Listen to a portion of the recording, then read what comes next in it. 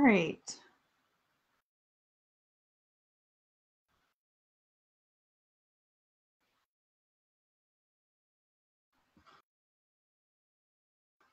Okay, so hopefully this works and we can get Andrea on, and we'll go ahead and get started in just a minute.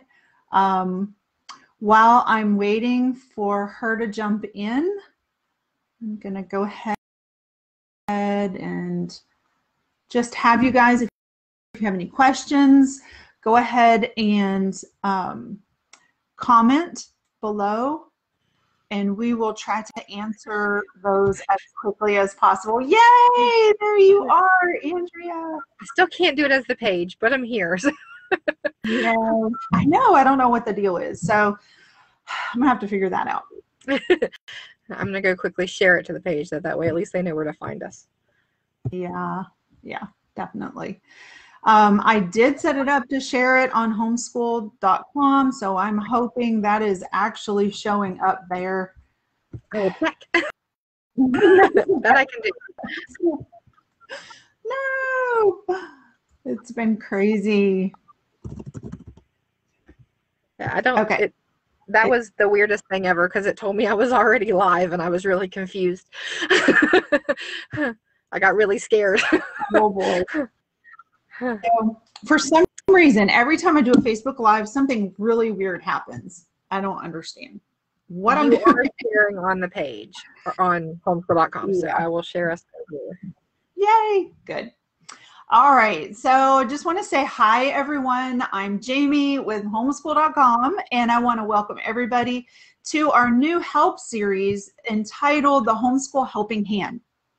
We're hoping that the series will really, obviously, because of its title, be a helpful resource for homeschooling parents. And so the plan is every week we'll do a Facebook Live similar to this one, and we'll have different guest speakers. And so today our guest speaker is Andrea Dillon, and she is the admin and the face of not homeschool. I can't even talk today. A to Z homeschooling.com. You can find her there. I'd encourage you to visit her. She has a wonderful website, and it's full of really good resources for homeschoolers and lots of great information. And I think Andrea is pretty great because she not only is a homeschool mom to 2 kids, but she is a single mom. So I feel like she gets the big cookie. She is a superhero and perpetually tired is the actual term. Perpetually tired. I get it. So of course, those of you who are joining us, if you have any questions specifically along those lines, I know Andrea would be super glad to answer them and talk to that today. All right, so to kind of get our feet wet today, you know, until we get some questions, and you guys, I see several people on with us. I encourage you to ask us questions. All you have to do is stick them in the comments, and we will do our best to answer your questions. Look, we're getting some. Yay. Can you see them, Andrea? I can see them too. Awesome. Awesome. Now, my only issue is I don't have like a place where I can respond there, but we can see you ladies. Francis and Griselda, we're so glad you're here. Griselda says, I am currently doing distant remote learning with my children's district. However, I'm ready to transition to a full homeschool program. Cool. I'm not sure where to start or which curriculum is best. Any help or suggestions would be greatly appreciated. Please. That sounds great. So yes, we are going to dig into that. That is a really big question though. So if you'll give us a minute to kind of get our feet wet, and then we will answer that question in its entirety. So just as an introduction, I know like just like Griselda, a lot of our the people that are joining us today may be just starting in the middle of the year. And that is absolutely cool. You know what, I did want to mention that we did a survey like within the last year of current homeschoolers, and the question was, when did you start homeschooling? Did you start at the beginning of a typical school year, or did you start in the middle of the year? And 40% of all the respondents said they started in the middle of the homeschool year. So those of you, yeah, is that awesome? Right. I can believe it. So those of you who are just now starting in January, you aren't alone. You may feel a little bit like you're alone, but you're not alone. Other people have started in the middle of the year as well. So Andrea and I, just to give you a little background, Andrea has 2 kids. I had 6 kids. I'm not homeschooling all 6 right now. I have 4 that have actually graduated from our homeschool program. And they've gone on to either college, university, or tech school. And so between the 2 of us, I think we're both education backgrounds. Yeah, so we've left teaching and we have turned to teaching our own children and investing in our own children. And so I'm sure there are some people out there that can probably relate to that. Seems like a lot of teachers tend to do that. A lot of, especially now, that's, a lot of my personal emails are filled with people that I went to school with or that I taught with that are, hey, how can I start? So, so yes, that is something that's becoming more and more of a thing. So we're not alone. Yep. And they're all middle of the year too. So that there's a double whammies. Right. Absolutely. So just kind of a couple things I want to throw out there. Those of you who are new, who are just starting, we kind of skirted around the issue that you might feel a little bit like you're alone. And I do want to encourage you that even though, a lot of people, a lot of states, the regulations differ between states as far as the quarantine and the pandemic and what you can and can't do. But I do want to encourage you to get connected. Somehow get connected either, locally. There's usually some type of homeschooling group in your area. So I would do some search and see if you can find something. I know Andrea's website has a section for support groups. I can speak to the secular homeschool crowd because the A to Z we are secular in nature. A lot of people immediately want to find their group. They want to find the place that they fit perfect in. When you're starting out, don't look for perfect. Look for people that can kind of help you get your feet wet, get started, get you information, get you the right laws, the right section that you need to be at in your state. Don't look for your perfect at first. You're not going to find perfect immediately. It's a rare unicorn. But start just looking for what's there. It may not be your perfect secular or whatever group that you would love to ideally have, but start with what you have. And then you can branch out from there once you kind of get your feet on the ground. Definitely. And just to throw this out in case you don't know, homeschool.com kind of leans more to the conservative Christian crowd. And so here's a perfect example. I mean, we're 2 homeschool mamas who find that common ground in the fact that we're homeschooling, and we don't have to agree about everything, but we still kind of we have the same dilemmas across the board. Exactly. Still the same questions, still the same things that we face every day. So I just wanted to encourage you guys with that. And homeschool.com also has a support group section too, where you can search and find local stuff. Hi, Sarah. We're glad you've joined us. And we are going to get to those questions in just a second. We're kind of doing some preliminary stuff. A couple things okay, so I mentioned support groups, getting connected. That's really important. Another thing I just wanted to throw out there, in case you feel like there are some things you can't do as a homeschool mama, there are some things like homeschool co-ops, if you hadn't heard of them.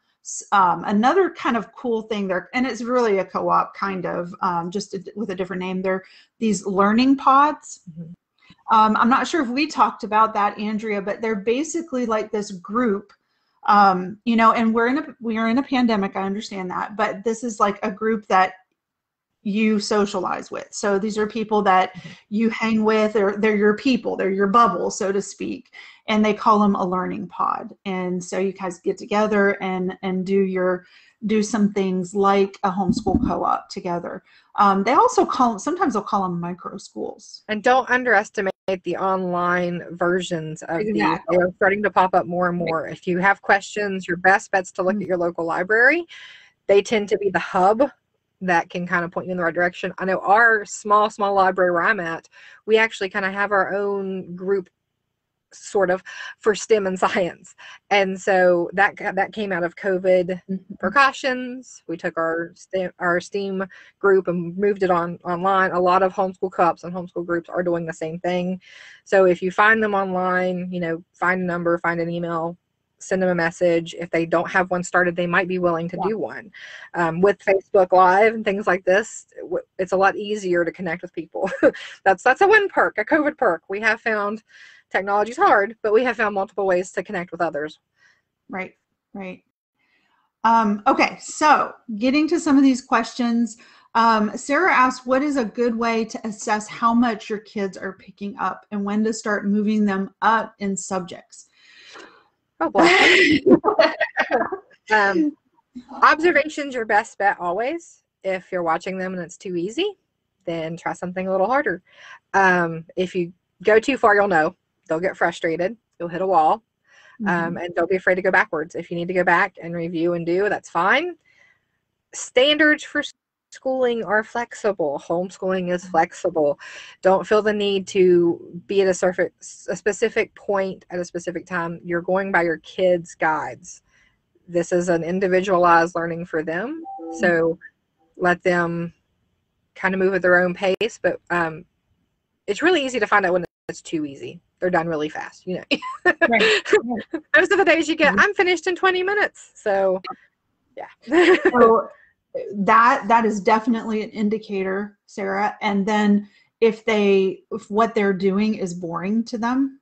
Yes. Yeah. So you've got to have that.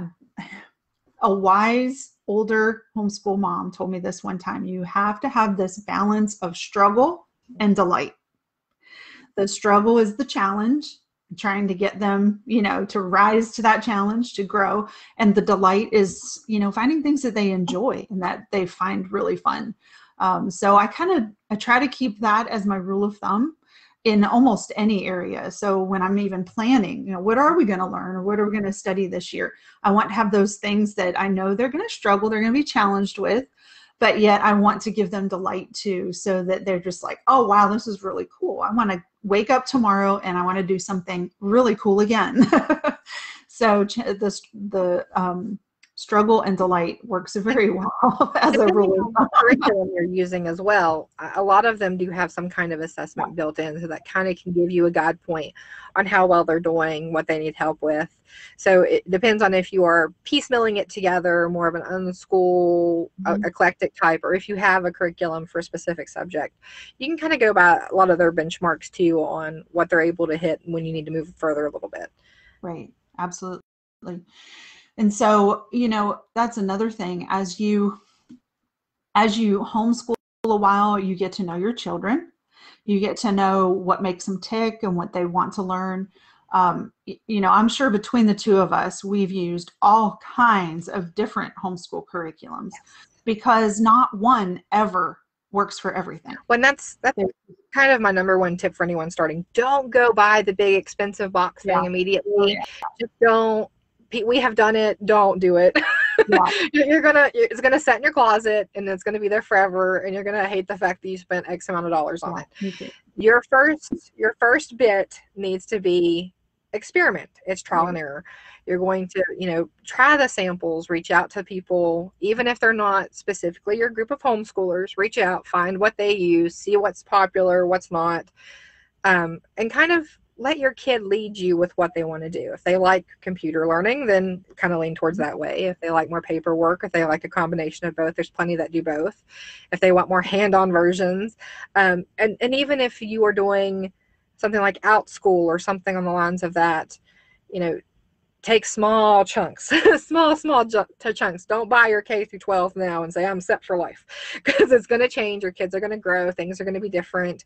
What worked this year is not going to work 3 years from now. They're going to be different kids. They're going to probably have jumped way beyond where you thought they were going to be, or they might struggle in areas that you never expected. So, pre-planning is great, but take it in small pieces.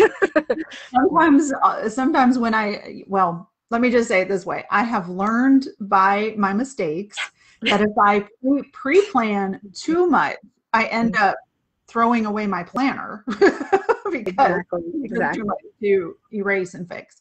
So I've learned I make a general year outline, really general, and then I do plan by week. Just because from day to day, you know, doctor's appointments crop up, and life happens. So, you know, anything more than a week really is just up in the air because of I'm a little life. more flexible than you are. I kind of have monthly goals. But see, that's the thing. I think we're both trying to say this, is that as you get into this groove, you become the expert in your homeschool. And you know what works for your kids, what works for you, your home and your family and your needs. And so that's what I hope we can encourage all of our listeners today, that they will become the expert at their homeschool. Well, and that's the most important. It's your homeschool. Your homeschool does not look like everyone's homeschool because it's yours. It's not going to look like everyone else's. It may look similar to some, but it's not going to be, you know, we're not cookie cutter homeschool. That's not what it's about. So you're not going to be exactly the same as someone else. All right. So and don't let's go back and let's try to answer Griselda's question, and then we'll come to, we have another Sarah on. So hi, other Sarah. And she's asking about high school. So I figured you'd I'm not there yet. I do want to mention to the second Sarah that we will be doing specific Facebook Lives during the month of March and April this year that are dedicated completely to high school, to finding out what your high school student wants to do in their future, to alternatives to college, which homeschoolers are, let me just say, awesome at alternatives to college. There's some amazing opportunities there. And then also college prep and college admissions. And we're going to have some speakers speak to those things that some of my favorites that have helped me with my 4 kids. So I want you to just know about that. I thought that I'd just give you that public service announcement there before we go on with all the other stuff. But we're going to get to that. We will answer some questions that you asked here specifically, but then I want you to know in March and April, there'll be a lot of really good stuff specific to high school. Okay, so Griselda wants to know how to transition from the remote learning with her school into starting to homeschool full-time. She doesn't know where to start or what curriculum is best. So we kind of touched on that. I mean, there is no best. There is not a blanket best across the board. There are some really great ones that a lot of people use, but not everyone, what one person loves, another person hates. So the best is a hard word to use. And basically, you're going to need to just kind of dabble. You're going to need to look around, find what your children like the most. If they're doing remote learning and it's all online and they're really hating the computer aspect, then maybe look for more textbooks based. But do know that the remote learning is a lot different than homeschooling. I know a lot of them have specific times. They have a lot of a workload that is just unrealistic for most school children. So, you know, what you're doing right now is drastically different from homeschooling, even if you go a computer program route. Right. It will be drastically different. Right. So just throwing out some things that I thought of while you were talking.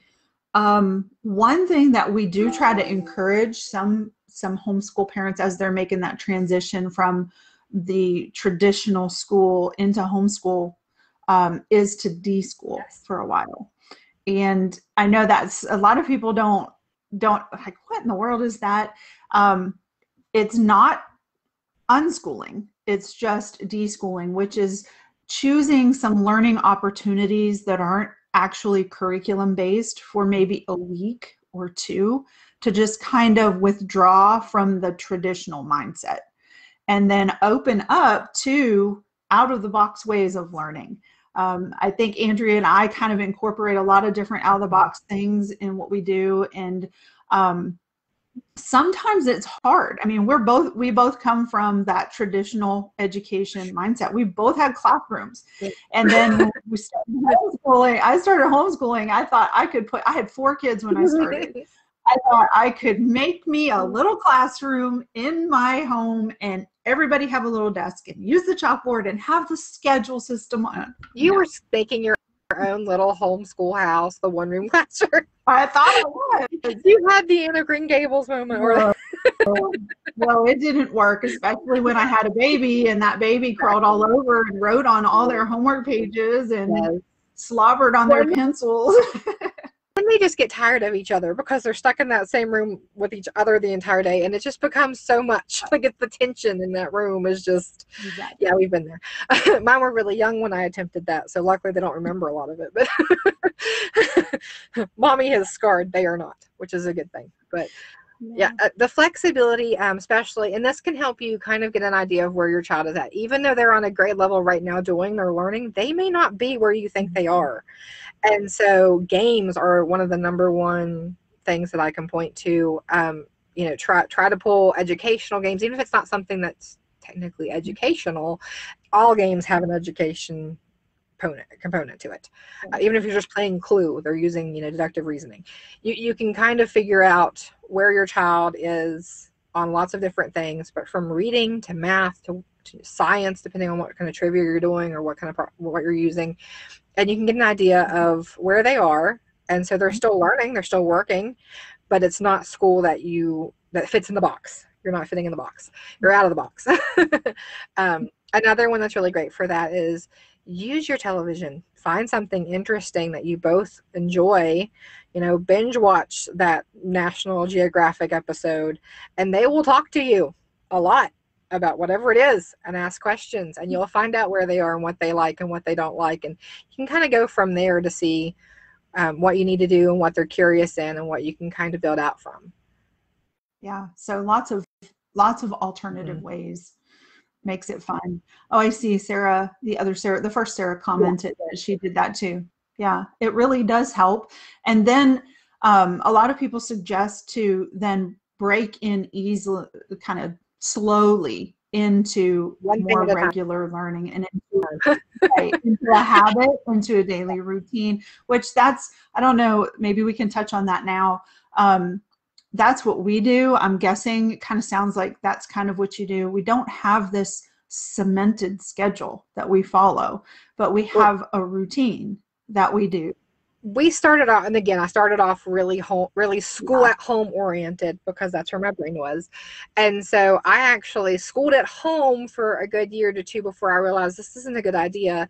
And then I had to deschool myself because my kids hadn't been, they didn't know it was me. So I needed the deschooling moment, which was fine. And so we went from a very flexible schedule. You know, these are what we're gonna do on certain days. But my kids now are in the preteen stage to where the independent learning has greatly increased, which is wonderful. I love this stage. And so, you know, we have daily goals. This is what you need to do, and here's what you need to do before you can do XYZ that you want to do. And so we have a block set time of you need to do your stuff within a certain time. I'm available for questions. I'm available for help. I'm available for if it's a one-on-one, if we're doing a social studies or a science thing that they, you know, I have to be there or they're going to blow up the kitchen. You know, it's those kind of moments that, you know, we schedule a little more, you know, not down to the minute, but, you know, within these hours. Yes. And with your schedule, along with everything in homeschool, it's flexible. You pick that to be what you need it to be. And when you're starting out, you may not think that you're an afternoon homeschooler, but give it a try for a couple of days. Maybe that fits better for you. Just because you're so programmed for 8 a.m. to 3 p.m. doesn't mean it has to stay that way. You know, if you're not morning people, don't force it. Don't. You're just going to hurt everyone. Someone's going to be grumpy. There's not enough coffee in the world. So take it easy and test the waters. I mean, this homeschooling is a giant experiment. And all, you know, it's what works for you. You experiment to figure out what works for each of your children. I mean, I have one that's an early morning. I have one that's a late evening. It makes a long day for mom, but they learn better during those times. So, you know, you work with what your children need. Yeah. I had a thought while you were talking and I just lost it. So, sorry. Oh, I know what it was. I recently, oh, there's another question. Okay, one second. I like this one. I recently saw this homeschool kind of a scheduling idea that I thought was pretty amazing. It appealed to me because I think I'm this kind of learner. But anyway, it was, what is that? Is it a Kanban chart? Have you heard of I haven't those? heard of that. Like you have what they did was they used a whiteboard. They divided it into 3 parts. And on the far left, that whole section, they wrote everything they needed to do that week in their homeschool lessons, whatever tasks, assignments, projects. They were written on little individual sticky notes. And then the student could decide what they wanted to do that day. So they could take the sticky notes they liked and put them on the to do today. Okay, I didn't know the name of it, but that's kind of Yes. what we do. And when they really finished it, they just put it into stick it on the finished column. And so it was kind of a pictorial representation of what you had to do today and completion, so that really appealed to me. I like to put things in a completed column. I really like the loop scheduling too. I don't know if you're familiar with that one. I like listing it and then just kind of going in a circle. That way it's, for us, if we get too much in a zone of repeat, we just kind of end up getting frustrated. If every Tuesday is the same thing, we get bored. So that you list what you want, your subjects, or art, math, whatever, and what needs to be done. And then as you finish that, you go back up. So you may not have, math every week or every other day or whatever it needs to be, but when you get back to it, and so that you're continuously building, but it's not a continuous, monotonous kind of thing. It's there's different. And you can throw something interesting, game day in the middle of it. And then when you get back to game day, yay, it took us a week and a half, but we're here. And that's something to look forward to. And that way they're still working towards a goal. And so I really like, this is second Sarah. Second Sarah? Second Sarah. Sarah's. Is there a way that I can include my 3-year-old in homeschooling that won't slow down my 1st and 3rd grader? Yes. I highly recommend finding educational, hands-on. Dollar Tree will be your friend. Little tools, letters, numbers, stuff like your 3-year-old can play and build with that, and they will continually listen into what you're doing with your 1st and 3rd grader, and you'll be surprised how much they'll pick up. My children are about 2 years apart, and so I definitely had that with my 2nd child. She picked up so much stuff that I didn't even realize she went above and beyond her brother at one point because she had picked up so much information. So hands-on manipulatives, if you're cool with Play-Doh, Play-Doh is a great thing for them to sit there and play with while you're doing your lessons. And even if you give them a pen and paper and just give them a job, your job is just to write down things, and you're going to draw a picture during this. Give them something that they think is important and special for them. And they will sit there that entire time, but they will be absorbing every single thing that you were saying and doing. So it's a double whammy. You get a bonus learning with that. One thing that I did with my preschoolers while I was teaching, I created 2 baskets, and I used a lot of what you said from the Dollar Tree, those little magic slates or now they have them, they're plastic, and you just write on them, and then you can do the little bottom thing back and forth to erase. I would put that and all kinds of different things in the 2 baskets. One basket I would hide. They wouldn't see it for a while they were using the first basket. When they got tired of the first basket, I would put that one up and bring out the second basket until they got tired of that. And it seemed like that worked pretty well as far as keeping them interested in those simple little learning things that they played with. Very much so. Yeah, so that was a great thing. Okay, so back to getting started with homeschooling. We gave her some tips. One of the things that I thought I would mention is that I think it was Griselda that asked that question, wasn't it? That there is right on the homepage of homeschool.com, there is the hero image has a little click through yellow button. There's a how to start homeschooling, very basic 4 steps right there. If you need a little bit more, the first article right below that has about 6 steps that really help bring you into even just work through some things. I was talking to a lady had emailed me this morning and asked if I would be her go-to homeschool mom. And I said, sure, I'll do that. I'll help you. And she's like, so tell me, I know I want to start homeschooling. I just don't know what to do next. And so I gave her those steps, just kind of a simplified version of them. But the first thing you want to do is kind of do some homework, some mom homework, I call it. And look at, first of all, your why. Why do you want to homeschool? What's your purpose? What's your reason? And if right now you're just getting started, you're getting into this, your purpose is going to be pretty passionate. And I encourage you to write that down, because someday in the near future, you're going to get, see, she's laughing. She knows. You're going to get tired. Your kids are going to drive you crazy. You are going to say, what in the world was I thinking? And why did I even start homeschooling? And that piece of paper is going to be that little golden nugget that's you can whip out and remind yourself, okay, that is why I started. That's right. That's right. And maybe that passion that you have right now can transfer into your reminder later on. So I encourage you to do that. And then secondly, look at how you want to accomplish this. I mean, we've talked about it, and Andrea even shared really the meat of that is what speaks to you? What kind of family are you? Are you relaxed and kind of chill, natural kind of people? You like hikes and nature? Then you might want to consider like a natural style or method of teaching, like Charlotte Mason or something like that. But if you're real techie and you love computers and all of that good stuff, then that fits your family and fits your kids' desires. Then you're going to want to look for those kind of things, because that's what's going to make you happy. And then, if you're very traditional mindset or very detail oriented and love schedules, which they killed me. But if you do, because everybody's different, then you need to work your homeschool in that way.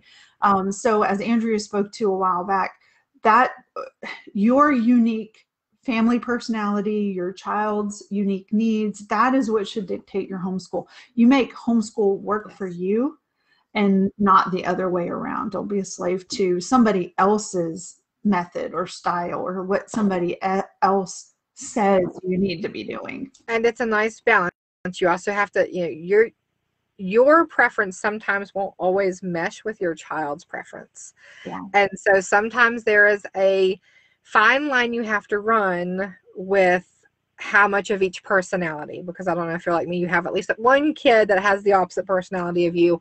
And so if you are the main teacher and this is what you're going to be doing, you have to kind of compromise with what you're going to do when you're going to do it. Because if you force your personality on your child, you're just going to get pushed back. It's just going to be parenting times 1,000, because you are a teacher too. You have different hats. You have to put on your different hat for each one. And so you at some point when they're younger, it's easier to get by with it. But as they get older, you have to kind of come to that moment of how much am I going to, what's going to give? Something's got to give. And so we do the end of the year kind of resolution reflection over on A to Z. We have printables over there for that. And I have made some for the homeschoolers as well, so they can put in what they like, what they don't like, and you can drill down into their wants and needs. Yeah. That can help you kind of plan in and say, oh, okay, well, I never knew my kid enjoyed this part of this so much, because sometimes they don't say that. Yeah. And so if for that, it's a kind of a family thing. You do yours, they do theirs, and you can share, and it brings them in with it. And that way you kind of get out of your headspace some and kind of see where they are. It's not something that's going to happen your first year homeschooling, probably not even your second, maybe your third, because you have to get to know each other. You have to get to know what you're comfortable with, what you like, what you don't like, and how you learn best.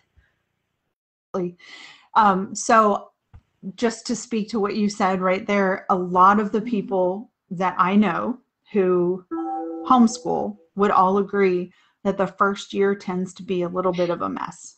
Yes. Well, that's kind of my advice for anyone. Your first year is your trial year. It is, everything you do is a 14 day trial.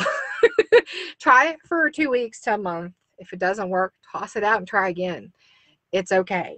They're not going to be behind so far that they can't catch up. It's not going to be detrimental for them for the rest of their life. They're not going to lose a year. You know, nothing major. The world's not going to explode, I promise. Right. They will. It'll be fine. They're still learning as you go along, and they're learning how to meet their own needs. You're teaching them not to stick with something that isn't working. And so, you know, you're showing them how to fail successfully. Right. It's like, oh, this failed, so we're going to successfully move on. Mm-hmm. So, I mean, it's that quote, you know, I haven't failed. I've just tried 1,000 different ways. It's not working. So, and that's the mindset you just have to have, is this one's not working. Let's move on. And so it's a really good life skill that you're imparting. So if you get in the middle of that and you think, you know, I've tried 15 things and it's not working, they're learning that that's okay. They're learning to try the next new thing. Just do the next right thing and go on. Absolutely. I do want to throw out too that on homeschool.com we have three what we call a quiz, a diagnostic quiz that you can take. The first one will help you, and again, it will help you. It's not going to be, it may not be definitely 100%. You might take it 2 or 3 times and find out you have different aspects. So the first quiz is the homeschool styles or methods. The second quiz is your child's learning style or preference. And the third quiz is the curriculum that aligns with your style or teaching method and your child's learning style. So those 3 quizzes kind of help guide you. But like I said, you could take them a couple times and might come out with a different response. You know what that tells me is that you may be what we kind of call an eclectic homeschooler, where you like a lot of different approaches. And if that's the case, you exploring different things might be what you need to do. And that is the majority of homeschoolers. So don't feel like you're in the wrong spot. That I know a lot of homeschoolers initially start on one path and then they kind of end up in the eclectic zone. And that's what I hear from almost all of the veteran homeschoolers I talk to. You know, we started off Charlotte Mason all the way, and then by the end we were this hodgepodge of everything, and it worked. So, you know, as you get more comfortable, you will also be more comfortable of kind of going out of your comfort zones and trying different things and finding different things that work. And also with those quizzes, I know I've taken them before multiple times. Over the years, you're going to change, and your children are going to change. So, you know, that's one of the biggest things that I wasn't prepared for. I wasn't prepared for how much our learning styles were going to change, and how much, you know, curriculum we loved 2 years ago just don't fit us right now. It's just not the same. And so be prepared that, you know, even if you love it this year, you may not love it 5 years from now. So, you know, don't buy it all at once. That's the big takeaway. Don't buy all of it. Right. Year at a time works. And that's another thing, a good point to speak to, is that I don't know about you, but over the years, I like to sell my curriculum. It helps me buy the next year's curriculum, you know, and of course, initially I thought, well, I'm going to save all this stuff that my older kids used and I'm going to use it later. Well, exactly what you just said, Andrea, as all the kids have different personalities, and what worked for one might not work for another. So I've really come to find out that, you know, unless they're like basic readers, it might work, it might not. I'm not sure if I want to hang on to it. So sometimes I do. Sometimes the next year I sell it right off, and then I use that money to help finance the new year's curriculum. So places like eBay, OfferUp, those kind of the Facebook Marketplace, those are all really great. He has a classified group as well, and there's a lot of people that do the same thing. They sell theirs every year. So yeah, that's awesome. So using something like that helps a lot. Anything else on the getting started? I think we've kind of worked all the way through. And then of course the curriculum, what curriculum you use, you kind of tie that into your method, your child's learning preferences. We also have a nice big collection of a lot of the curriculum offerings that are out there, which are many, and we've tried to organize them with a search tool. And if you go to homeschool.com and click on the curriculum button on the menu navigation, you'll find it. It's called a resource guide. I like to call it a curriculum finder, but it helps you search with parameters like what your homeschool method is, if it's Charlotte Mason or if it's traditional, or, and then it lets you also select things like online versus books or DVDs and things like that. So that can be really helpful in narrowing down or even discovering new resources that you've never heard before. So also, if you find a new resource, and I'm throwing this out there too for you, Andrea, let me know, because we're constantly adding to it, because there's always something new being created. Come across some new ones I need to send your way. So. Okay, good. So we keep adding to it to help homeschoolers discover those new things too. So that's there. I guess we'll go ahead and answer this Sarah's question about high school.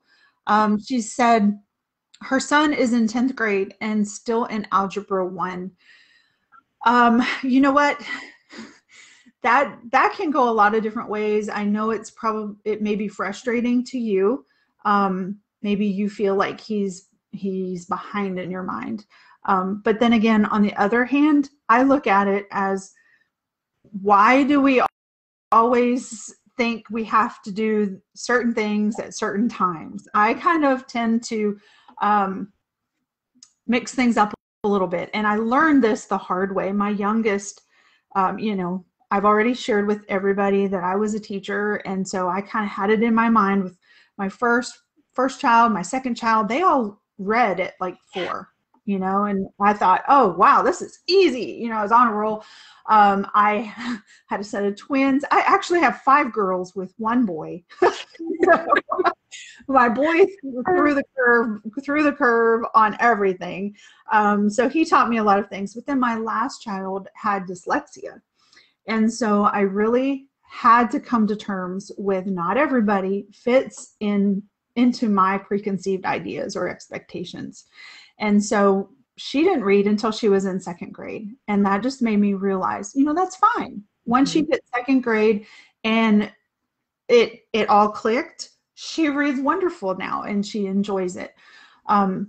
So I kind of look at that the same way. I have a high school student right now who is struggling with math. Math is not her favorite subject at all. There are some things that you can do if you are really concerned and want to catch them up. Things like Alex Math are helpful. Timeforlearning.com. That's an online curriculum that allows you to work at your own pace. So if your student is really wanting to get through algebra, maybe get into geometry or algebra 2, just for time's sake, then that may be a way to go. But if they're struggling, I would probably use whatever curriculum you're using and Alex Math or something like that can give them double duty to help them overcome some of the challenges. If you're open to technology and using things like that, Dragonbox apps, things like that you can kind of supplemental on. And it depends on where the holdup is that they're having problem. Algebra is one of my favorite things. So I'm not a math mind as much as Jamie. I love math, but I don't have a high schooler. But I know for me personally, it depends on where they're having, issues at. If maybe they need a more visual representation, and there's lots of different curriculums that you might, or even just sites or extra supplemental things you can add in to help them visualize what's happening. Because I know that's a sticking point for a lot of people. And then if you still are up against the wall, maybe put it to the side. Try geometry for a bit. Try something else. I know I was the opposite. I was the anti-geometry person. My brain still doesn't work that way very well. But algebra I can do all day. Trig I can find. Even bring me calculus. But that might just be the part that not everybody's good at everything, and so that might be the part where they're going to trudge through it. They'll get there. It won't be perfect. It won't be their golden thing.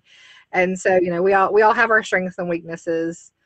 And maybe that's just going to be where there's is at. I mean, that's and then that's where you pick your curriculum or your career to go from that. I mean, if math's not your thing, then that's not going to be something you're going to want to do when you get older anyway.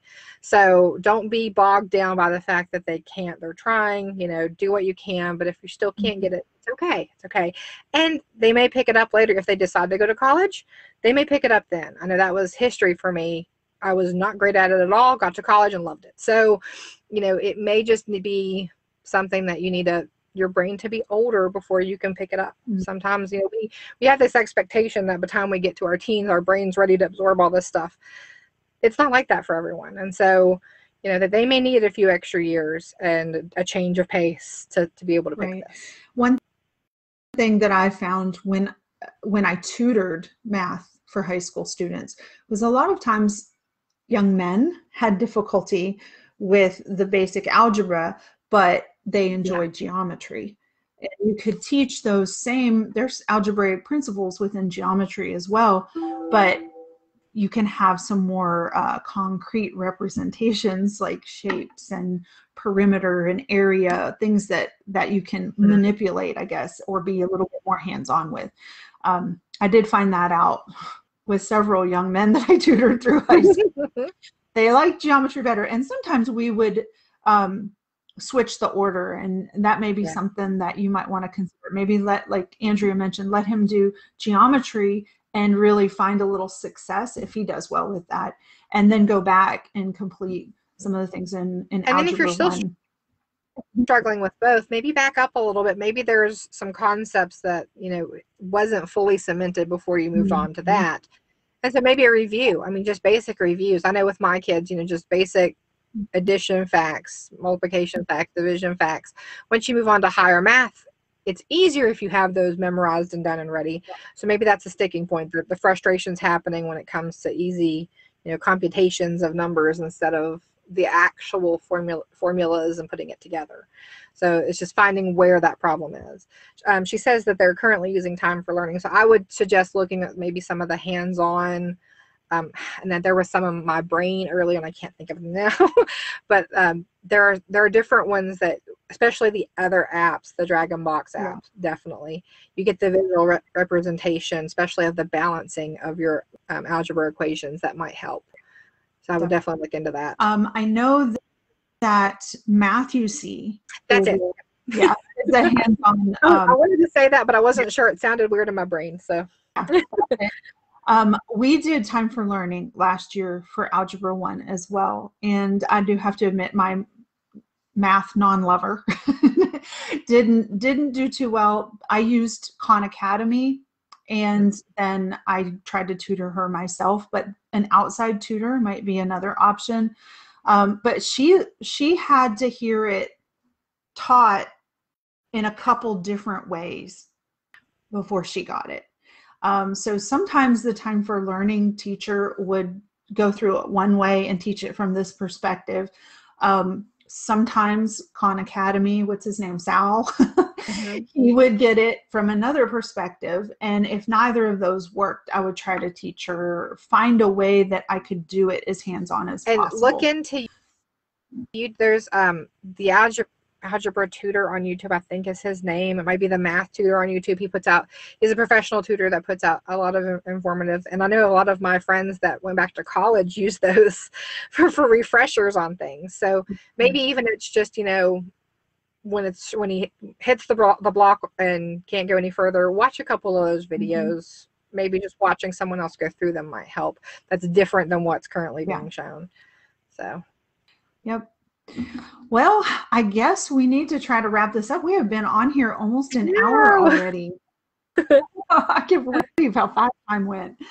But yeah, if anybody else that's on the video with us has questions, go ahead and add them to the comments even after the live is over, and we can answer them for you. So you can also reach out to me on A to Z Homeschooling. My email's on there, or through the Facebook page, whatever you want to do. We'll try our best to point you in the correct direction and get you answers. Absolutely. Well, Andrea, thanks so much for spending an hour with me and all these lovely ladies. Anytime. And happy to do it. So before we go, I got to check my calendar really quick just to make sure that I'm not making this up here. Next week, on the 27th at 3 o'clock, we're going to do another Facebook Live. So if anybody is here, wants to join us for that, that one's going to be on a different topic. And so we're going to try to be real specific about different topics. But of course, any questions that are asked, we will try to answer them. So, all right, everybody have a great day. Thanks so much. Thank you all. Thank you. Bye.